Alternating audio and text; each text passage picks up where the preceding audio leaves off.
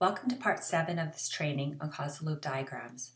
In this section, we will present the modeling part of the workshop from the case study, walking you through the process and showing you the final products.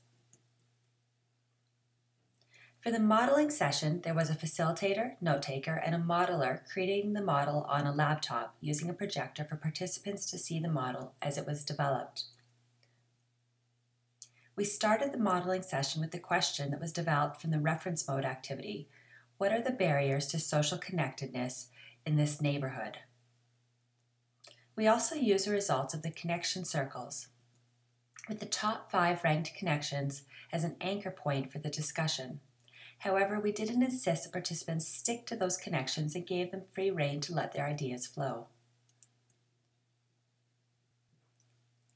The start of our model looked like this. Social connectedness is our stock variable in the center. Participants were asked to suggest variables that influenced social connectedness. Many suggestions were provided, mostly drawn from the connection circles.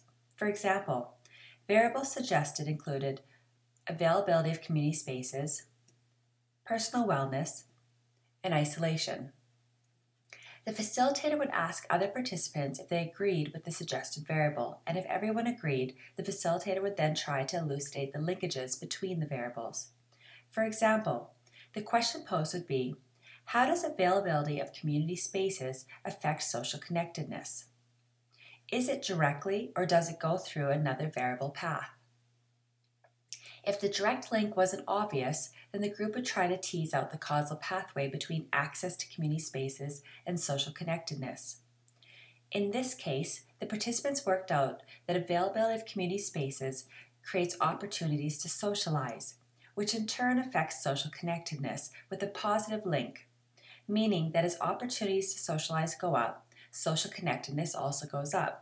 And when opportunities to socialize goes down, then social connectedness also goes down.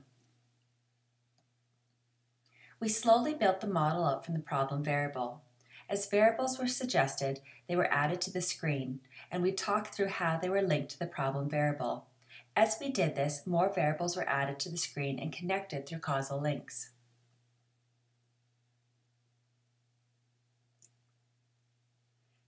Sometimes we would examine a particular causal link that was made and make sure that it was a clear causal pathway from a cause to an effect. If everyone couldn't see the direct link, then we would explore other variables in the pathway. Using this Vensim software for the modeling allowed us to easily delete variables and pathways and try new ones as participants thought through the causal links. You can see examples of both negative and positive link polarities in our model. The relationship between affordability of housing and transiency of the population is a negative link polarity, meaning they move in opposite directions.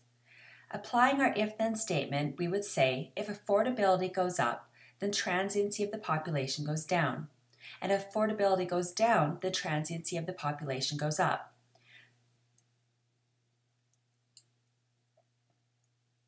The causal link or the causal relationship between racism and personal wellness is another negative or inverse causal relationship. But the causal relationship between racism and fear of rejection is a positive relationship. Remember, positive doesn't mean it's a good effect. Rather, it means both variables move in the same direction. Applying the if-then statement, we'd say that if racism in the neighborhood goes up, then the fear of rejection also goes up. And if racism goes down, then the fear of rejection also goes down.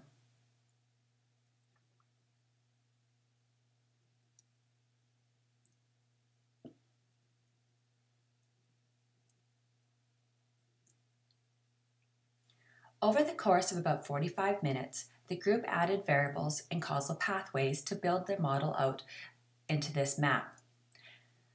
During the modeling session, we identified 2 feedback loops, both of which were reinforcing loops, meaning that the initial condition is amplified.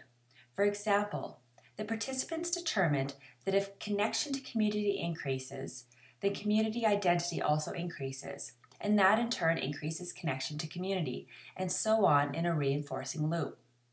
Same thing for isolation and personal wellness. Even though both link polarities are negative, if isolation goes up, then personal wellness goes down, And if personal wellness goes down, then isolation goes up. The initial condition of isolation is amplified. We could have spent much more time on developing the causal diagram and built it out further. If we had more time for the modeling, a next step would have been to look for and clarify more feedback loops, including balancing feedback loops. And normally in group modeling, the modelers would spend time fixing up the model after the session, and the group would spend time checking and validating the model. But as a 4-hour block of time was all we had for the whole workshop, we took the model as is and used it for the next activity, which was a discussion around action ideas.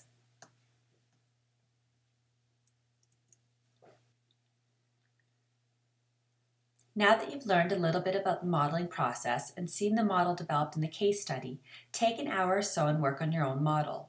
Use the outcomes from your reference mode activity and the connection circle activity to guide your model activity.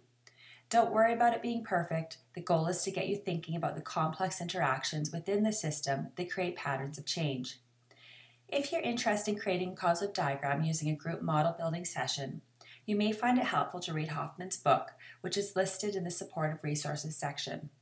Also in the resources section is the agenda, PowerPoint slides, and script that we used for our case study. Again, all the materials from our case study will need to be adapted to fit your context, but can be used as a starting point. In the next video, we will look at the action items that were developed based on our causal loop diagram.